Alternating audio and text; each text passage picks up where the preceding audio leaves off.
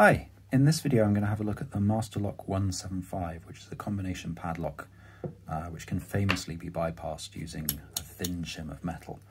What I have here is two variants of the Masterlock 175, an older one and then a very new one. I got the old one off eBay second hand, and this one I bought brand new very recently. The reason I got two of them is because Masterlock have made some efforts to fix the problem in the newer one, and I want to show how that's gone. So first of all, let's have a look at this. I actually don't know the combination to this one, but it doesn't matter because it can be opened reasonably easily by slipping this thin shim of metal past the code wheel here. It's a little fiddly, you have to get the angle just right, and then you lift up on it and the padlock opens. So that can be opened really easily in just a few seconds.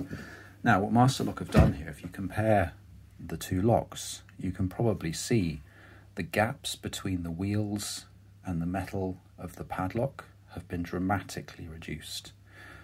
So squeezing this, even this very thin shim of metal in there, is now extremely difficult. But it turns out it's not impossible. So what you have to do is, first of all, wiggle it on its way in. This will take me a little bit longer than it did with the first padlock. Even just to get it in is tricky. You have to sort of wiggle it past the guard. There we go, we've got it in now. Now what we have to do is get it to the right place. Let's just see, that's not quite it yet. The problem with these padlocks is there's no shielding behind the mechanism here and the actual locking bar which holds the padlock shut or lets it open.